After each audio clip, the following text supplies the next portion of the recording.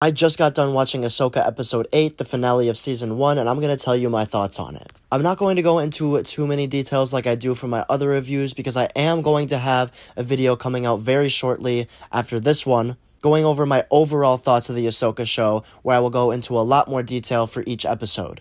I'm also going to be releasing a supercut of all 8 episode reviews in one giant video for you guys, so if you missed any of the other ones and don't want to take your time clicking through my channel to find them, that video is for you, and both of those will be coming out within the next couple of days.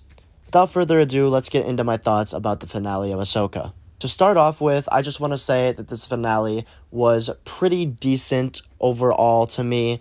I wasn't blown away, I wasn't disappointed, I was somewhere in the middle, but more towards the positive side of it. We got a lot of action, a lot of cool scenes, a lot of good story building elements, but we were also left with a lot of unanswered questions and some other lackluster moments for a finale. Especially a finale on the scale of what is happening in the galaxy in the Ahsoka series.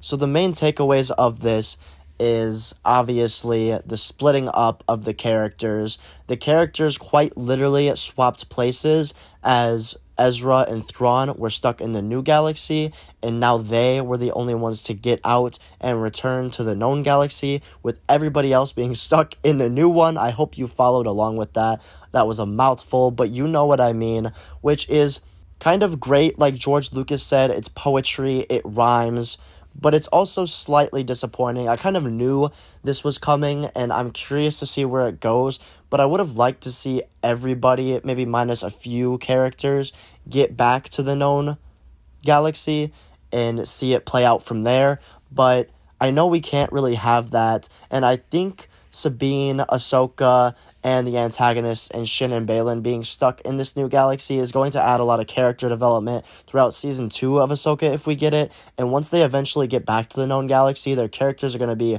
a lot more touted, a lot more respected for this Heir to the Empire movie, which is going to be good, and it's going to be a great payoff. But obviously in the moment, I was just kind of in shock, and it gave us kind of the heroes don't always win moment, which has kind of become a trend in a lot of recent media, but this was done pretty tastefully, and it was nice to see in a kind of Star Wars style that, hey, the heroes with the lightsabers on the light side of the Force are not always going to get what they want, and this was a great example of that, and it kind of shows Thrawn's power, and it's going to tout him as more of a threat now, that he is in this known galaxy with not a lot of people to stop him, which is exactly what he wanted. Something else that we got to talk about in this episode was the undead stormtroopers and Morgan Elsbeth's demise to the hands of Ahsoka. It's crazy that Elsbeth got the blade Mother Talzin just conjured up to her by the Night Mothers. This was very bad, I have to say, and got my jaw dropping when I saw them conjure it up, got me a little hyped up, and honestly, out of all the speculation I did over the course of this series coming out and throughout the course of the series, did not even think about a rematch between Morgan and Ahsoka, and it is definitely the rematch that I didn't know I needed. This fight drug out over several minutes, and I was here for every moment of it. The choreography was top-notch. There was a lot of slow burn moments, as we've seen throughout the series, but also a lot of action-packed choreography with the blade and Ahsoka's 2 sabers, even one saber after Morgan destroyed her shorter blade. And I don't know, every hit, every lightsaber clash, every duck, every dodge, every beat just hit for me.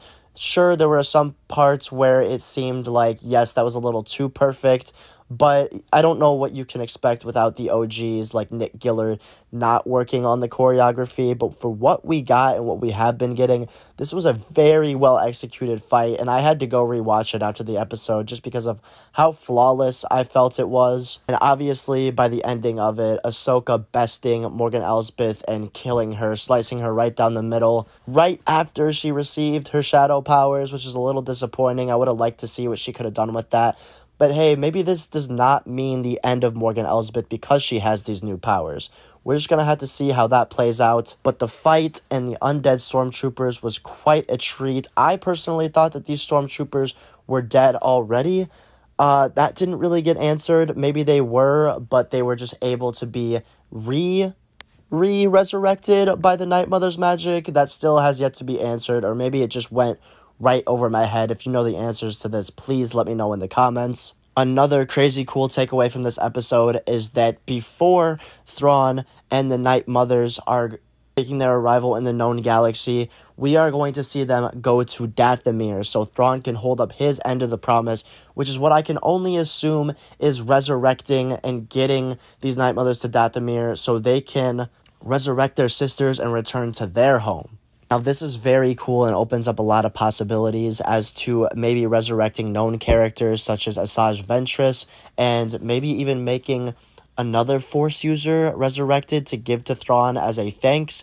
Who knows what we will see, but just being able to see a live-action Dathomir and the Night Mother's return home to who knows what we will see is very cool to me. And I like how this also shows that Thrawn is just so cunning and that he is going to hold up his end of the bargain and return the Mother's home before he makes his long-awaited presence known in the known galaxy. This also gives another storyline to Ahsoka Season 2 while we wait for Ahsoka, Sabine, and anybody else to try to make their way back to the known galaxy, which is good because we're going to need multiple storylines in this small world. I think that's going to help push the pace of Season 2 and give us a lot more juicy tidbits.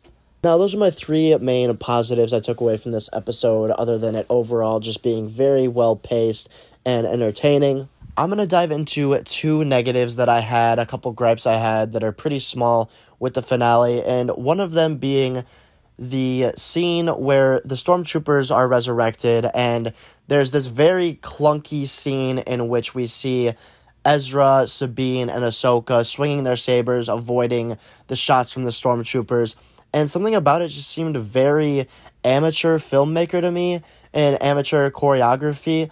We see the three characters kind of just standing dead center, and it seems like the camera is just sort of like sitting on a tripod or just stand still, while we see the characters clunkily move their lightsabers back and forth, up and down, just perfectly blocking these dodges. And let me preface this with the characters are not moving their bodies at all.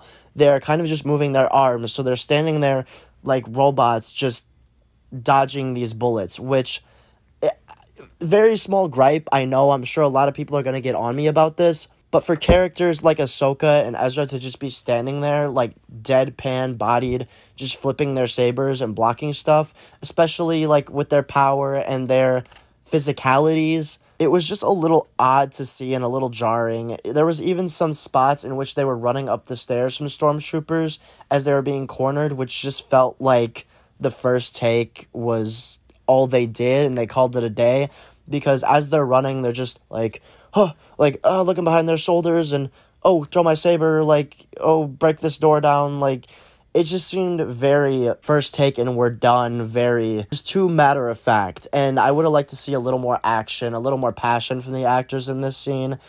It kind of took me out of it, unfortunately, but that's just how I look at things from a critic perspective, from a very large superfan perspective. I still enjoyed the scene in its entirety. It did have me kind of on the edge of my seat. I knew none of the characters were probably going to die, but there were a lot of stormtroopers, a lot of undead stormtroopers that were just scary and had this eerie presence, so it did keep me still entertained and still hooked, but the choreography and kind of acting in this short 5-minute segment did take me out of it a tad. Another small gripe I do have with this finale episode is all the unanswered questions it left us with. Now, I'm sure we're gonna see a season 2, but when you spend a whole season not giving a lot of information and kind of leaving it up to speculation and hoping it'll be paid off within the last couple of episodes and having it not is very disappointing. I would have liked to see Baylan a little more. I do like how they kept his end mysterious, and of course, rest in peace to Ray Stevenson. They did have his final scene of him standing on the statue of a god, which I think is very fitting and very peaceful end to his character, or at least that actor's time as the character, because I am sure we're going to see a recast. There's a lot more to do with this character, and I don't think they're going to leave that fully open-ended for the rest of the time. But I wish we could have seen a little more of him in this final episode. All we get is a about 10 to 15 second segment of him walking on this statue and kind of feeling throughout the Force that presence he's feeling out in the distance. And that is it. We also just see Shin return to camp with these kind of smugglers, territorial beasts, and just raise her lightsaber. I don't know if this means she has been defeated or she's surrendering or just wants to return to the camp. But this was also very open-ended, and I don't know how to interpret it. And I'm sure we're going to see more of her character. I personally think she is going to be the Mara Jade of the Disney canon. If you haven't seen my video on that already, it is going to be out right after I drop this video, or potentially out already depending on when you're seeing this video. If you haven't checked it out already, please make sure to check it out. It's a very detailed, in-depth video, my biggest video yet, very well edited, on how I think she is going to turn into the Mara Jade of this Star Wars canon, and how I think it will eventually turn into the downfall of Luke that we see in Episode 8 of the sequel trilogy. However, I digress on that point. There is just still a lot of open-ended things regarding Shin and Baylan. Obviously, our main characters in Ahsoka and Sabine being stuck in this new galaxy, that is a little less open-ended because I'm sure this is just going to give her an opportunity to train Sabine and maybe feel out Anakin's guidance, as we do see him as a Force ghost in this new galaxy, which was very cool, very nice ending to the series. But yeah, just a lot of weird open-ended questions that I would have liked to see answered, but I do understand that I am sure they have a Season 2 already planned out, and we will get all of these things answered in preference for the Heir to the Empire movie. Also, before I close this out, I did forget one positive that I liked, that I've been saying throughout all my Ahsoka reviews, is that the Sabine Force using finally paid off. We see throughout the entire series Sabine trying to use the Force, gain her powers. We know she comes from a powerful background, but has had very little training, and I was going to be very disappointed if she was just able to lift that cup or lift that lightsaber in her fight against Shin. It was going to be a little too convenient. It wasn't going to be earned. But finally, she uses the Force in Episode 8, the very end, the finale of this season.